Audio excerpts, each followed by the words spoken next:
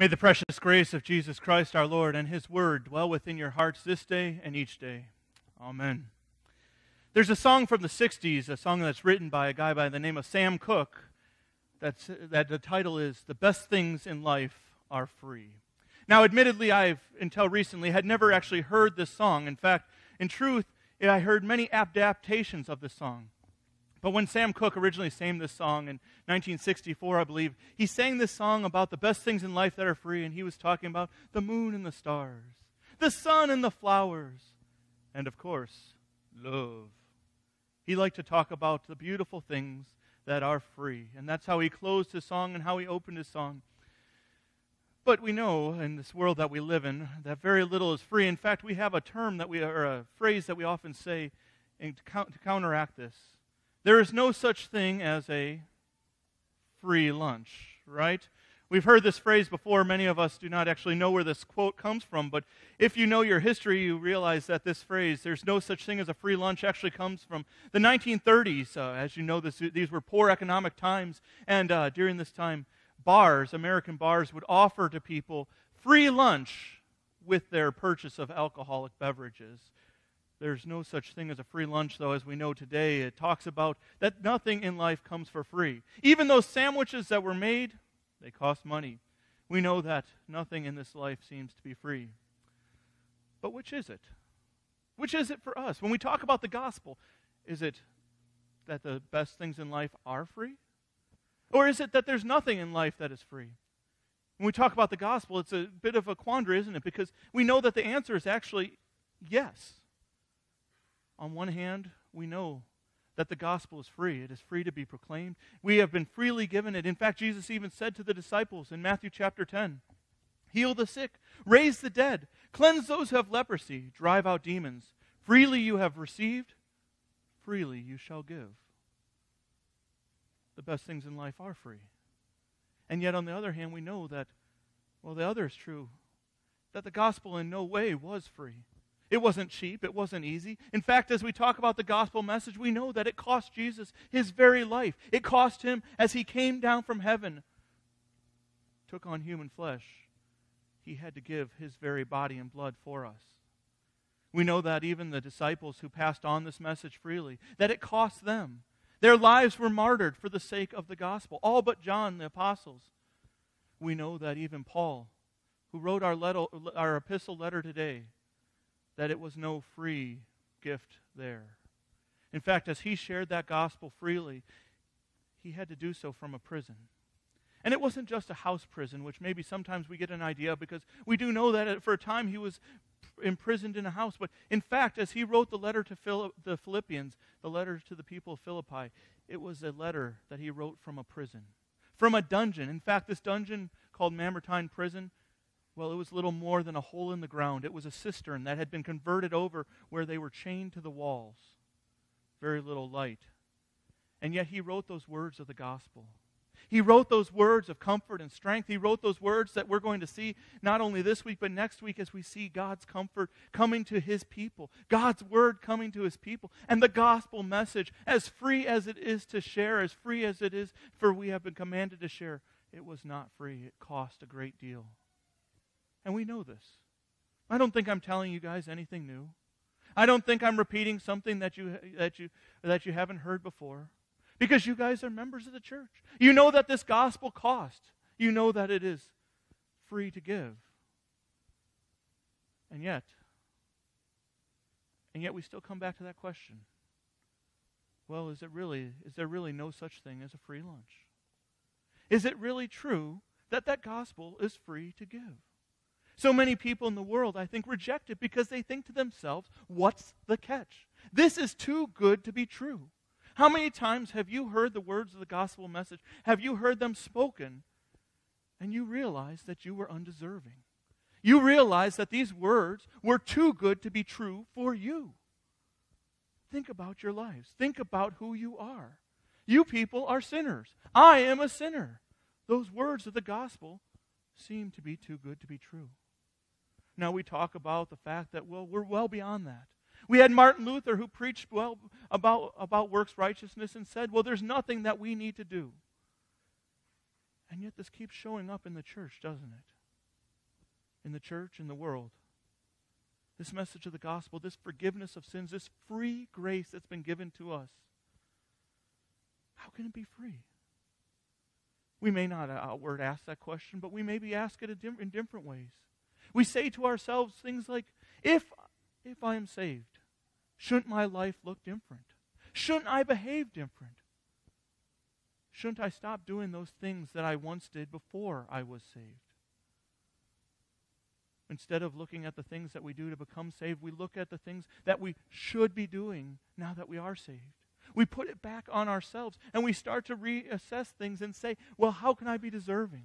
We hear those words of the absolution, I forgive you in the name of the Father, the Son, and the Holy Spirit, but in the next breath we think to ourselves, do I deserve that forgiveness? We're all sinners. We've all been sinning since the time that we were conceived. We're all sinners, and we've all broken God's law. In fact, as we look at our lives, we know that there's no time where we are free from that sin. As we think about ourselves, how many of us can truly say that we deserve that forgiveness of sins? How many of us can truly look at our lives and say, I deserve what God is giving me? Well, we know the answer is none of us. And yet we still struggle with those conditions. We still struggle because it's an easy road to get on. It's an easy road to start saying to ourselves, well, I should be doing good things now that I'm saved. I should be carrying out these good works. My life should look different. I should no longer intentionally sin. And even though we know we should and what we shouldn't do, we notice that our lives, we still sin. We know these words of the gospel, but we struggle with that word, freely we have received. Freely we have received this gift, and freely it has been given to us. We struggle because there's no such thing as a free lunch. We've been conditioned by our world, by our society, to question everything, to question every gift that we're given. What's the hidden motive? What's the catch on this one? And I encourage you to think of your own life right now for a moment. Think about those things that you have done wrong. Think about those ways where you have failed to keep God's law. And still Jesus says, I forgive you. And still Jesus gives you that promise that He will forgive you each and every time. No matter how many times you have repeated that sin, no matter how undeserving you are, He repeats that same thing, I forgive you. Because it's not about who we are. It's not about what we have done, because we are unworthy. We are undeserving. But it is about what He has done. It is about the Word being made flesh and coming into the world. It is about Jesus Christ taking our place and paying the price for our sins. That word that Jesus used, freely you have received, freely you have given. It is a Greek word, and I really enjoy actually the other definitions beyond freely, because I think it helps to open to us what he was really saying. In that word, he was saying, Dorion is the word, by the way. He was saying to us, without cause, undeserving, or even in vain. Many would say that Jesus came in vain because so many people rejected Him. Many would say that we're a lost cause, this world, the people of this world. And He still came as a babe in Bethlehem. Everyone would say, including ourselves, we are undeserving. And He made us deserving. That is the power of God's Word in our lives, and that is the power of the gospel that dwells among us. That is the power of the Holy Spirit that continues to work in us each day, that we, poor, miserable sinners, are still forgiven, even as often as we must confess our sins, that the Word of God makes us alive. As often as we hear those words, I forgive you in the name of the Father, Son, and Holy Spirit, we are forgiven. When the Word is combined with water as it poured over a child's head, the forgiveness of sins is imparted to them, and the name of the Lord is written on their hearts.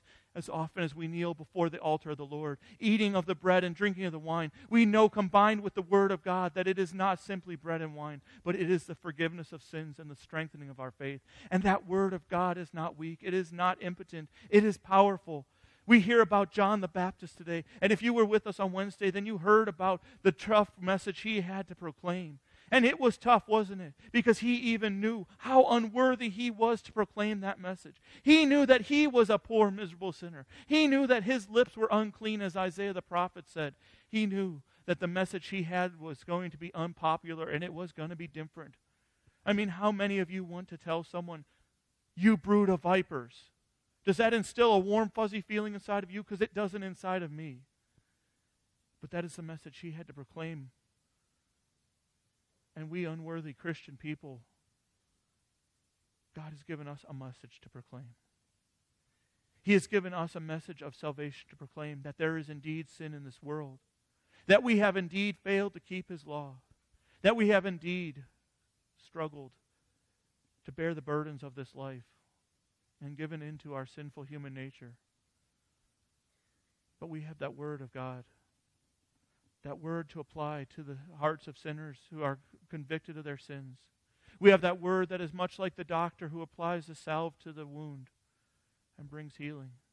The Word of God is powerful and it brings healing.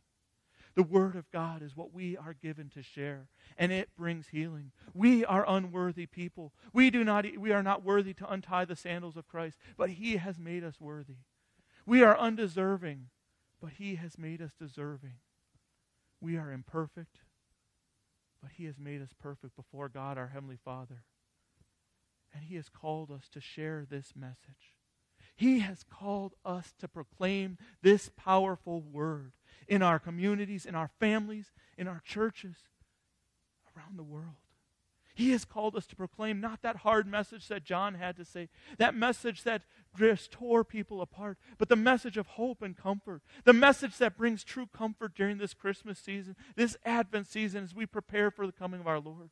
This is the message of Jesus Christ, that He does forgive, that He does heal the broken heart, that He does save, and it doesn't matter how many times you have failed. It doesn't matter what sins you have committed.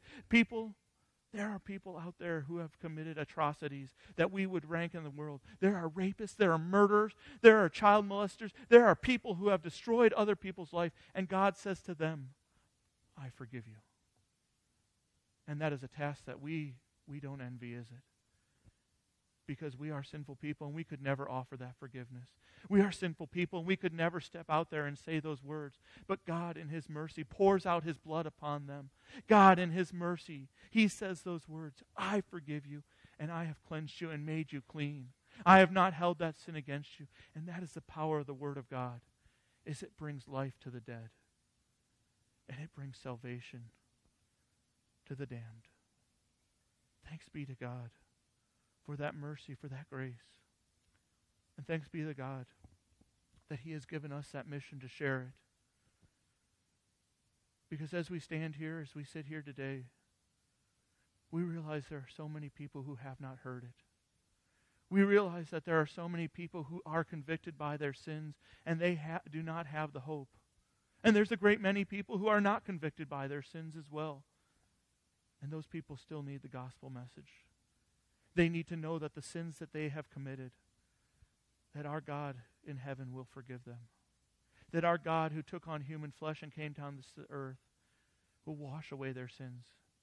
See, the Word of God is not something that is an old book that we dust off. The Word of God is not simply words on a page that are bound in a beautiful leather binding with gold imprints on the cover. But the Word of God is Jesus Christ among us. The Word of God is Emmanuel. God is with us. And He is our salvation. So often we say those words, I can't. I can't be the one. We fear for persecution, maybe not physical persecution, but we fear for persecution that are either economic or social. We fear for the persecution that may come politically. But we need not be afraid. Because the Word of God is the everlasting promise of salvation. The Word of God transcends this life. It transcends this world, and it leads us to life eternal. That Word of God, it is more powerful than the empty words that we might say. That Word of God is the powerful name of Jesus Christ. So often we say those words, I can't. I don't have the words to say. I don't know what I would tell someone if I approach them. Then don't. Let the Holy Spirit speak through you. Let the Holy Spirit use your heart and use your life to change other hearts, to change other people's lives. As we prepare for the coming of our Savior, the Word made flesh among us, as we prepare for that time, we prepare by giving away His hope, His comfort this season. We prepare by giving that gospel message. Not when we're ready, not when we feel prepared, but in season and out. We give that message away now so that all may come to be with Him forever. Freely we have been given. Freely we have received, and freely we give. Amen. Please pray with me. Gracious Lord, we thank you for sending your Son Jesus, who is the Word made flesh among us. We thank you that He has conquered sin, that He has conquered death, and that He has declared war on the devil, and that the battle has already been won. We thank you, O Lord, that Jesus has come into our lives, that He has given us that forgiveness of sins, that He gives us that forgiveness each day. We pray, O Lord, that we would trust in you, that we would trust in you enough to know that this free gift is one that is meant to be shared, that this free gift is not meant to be bound up in the pages of Scripture, but is meant to be poured out in the lives of many. Lord, pour it out in our lives. Pour it out in the lives of those around us, that all may know the knowledge of the truth. Lord, stir up in us your hope and your comfort even in this Advent season, that all may come to the knowledge of the truth. And Lord, help us to trust in you.